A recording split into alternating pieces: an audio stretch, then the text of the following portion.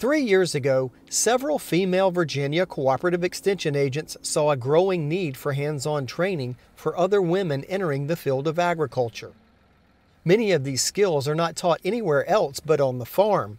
So they started the Women Increasing Skills in Education program, or WISE. This is the first year it covered both handling livestock and farm equipment in a 2-day session at Graves Mountain Farm and Lodges. The first session we did the chainsaws, and that was fun. I've worked with chainsaws a little bit before, but not really that much, so it was good to learn about that. And then we did the ATVs, and it was interesting to learn about the pesticides and how all of that can be illegal or legal. I didn't really know that you can't just buy something at the store and use it. You have to be certified or it has to be registered for Virginia. I didn't know that. The opportunity to learn more about the technical aspects of farming appealed to women of all ages and experience. So I married into a cattle family, which is a bit intimidating when they grow up, learning how to drive tractors and use chainsaws and, back up skid steers and things like that.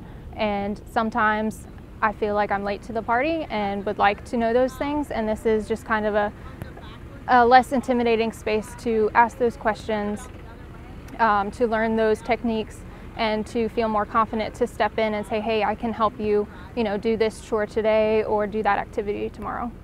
I definitely think it's bumped me up multiple levels, just because, if I see that the cows need help feeding and we need to put some round bales out, I can say, hey, I've done that before, and I can go jump in the tractor, and it might take me a few minutes on our tractor to figure out the levers, but then, I've learned the techniques here and I can get in and just kind of help do our feedings and help the farm, on short notice, which is really helpful.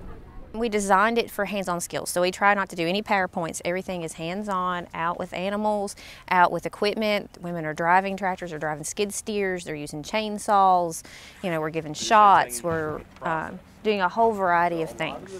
And the whole point of it is that it's not just education, but it's physically getting used to some of these skills and things going on. The program is designed no matter if you're 16 years plus, and very used to these, skills and things on the farm, or if you've not even started, that you get that opportunity. And women network during this time period. They teach you their different tips and things that make it easier for them on the farm, and it just gives them opportunity to try things that maybe they haven't felt comfortable with, like a skid steer, or things that they want a little bit more work with, like maybe backing up a gooseneck. I love that it was hands-on, and to be honest, I didn't realize we'd be having all the different stations that we'd go. I thought it was just tractors, cows, and truck and trailer. I didn't know we'd be doing chainsaws and fencing, and I'm just overwhelmed by how much is being offered and how much of it is hands-on. And I'm a child of the 60s, so anything that says women, I'm all over, like just hands down, I'll go in that direction. What I'm finding is talking to so many women who say they're farmers. I've never met so many women farmers, and I'm enjoying talking to other students here as I am being a student learning about equipment. And it's like, oh, I'd like to work for her. I'd like to find out about fencing, how she does it. And she's my size and she's doing all of this, maybe even close to my age. Safety on the farm is a key element of all the WISE presentations. And that's one of the reasons why we started this program is, practical on-farm, useful knowledge and skills that will actually make a difference on the farm. And also part of it's safety. So as many, especially like ATV safety and RTV safety, as many accidents as we have, if we can, show these ladies and give them some tips and things and have them have their family be safer, then I think it's worthwhile. There are so many people that will sit here and they say, oh, well, we have a skid steer, but I've never run it. Or we have a tractor, but I don't know how to start it. And they don't feel comfortable asking, because they feel like they'll be looked down on or, treated like an invalid when they just needed a little coaching. And they can come here and get coaching and then go home.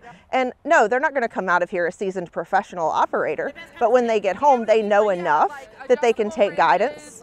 And God forbid something horrible happens and They have the safety precautions to get a tractor off of someone or to raise a bucket if someone's trapped. There's more to it than just operating.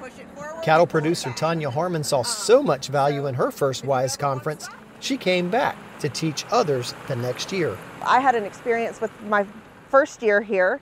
I learned a little trick from one of the veterinarians about dealing with stuck calves. Well, I didn't have any stuck calves that year, but the next year I had a calf born backwards, and it was not too long before the Cattle WISE event, and I was able to go up to Dr. Schramm, who taught me the little trick the year before, and I said, you know, that saved a life, and I wouldn't have known it if she hadn't told me that little trick. Byington says their next step is to move future programs around the state while maintaining the quality of instruction. It's all about serving rural Virginians, especially the growing number of women farmers. So it's building a community and also, you know, fostering more skills. You know, it's nice that, you know, like I'm an extension agent and it's nice to have kind of like the actual component of knowledge, but being able to put into practice and what's actually practical, and that's a big thing for me. The future of agriculture, especially in Virginia, is largely women run. There are incentives to help encourage women and minorities into the agriculture industry. And by doing programs like this, it opens the doors. As the workforce is changing and women are finding ways to make some money but to stay home, it's not an unheard of idea to be able to run the farm. And I mean, we run the beef cattle and my husband works, and it works out very well, and I can be productive and have a salary of my own and still contribute, but I'm there with the kids, and my kids are learning a very responsible lifestyle. They've learned to work, they have a work ethic, and they have respect for life. WISE programs are part of a regular outreach to serve women farmers. You can find out more by visiting the Virginia Cooperative Extension's Women in Agriculture page or following them on Facebook. In Madison County, Virginia, I'm Ricky Gibson reporting.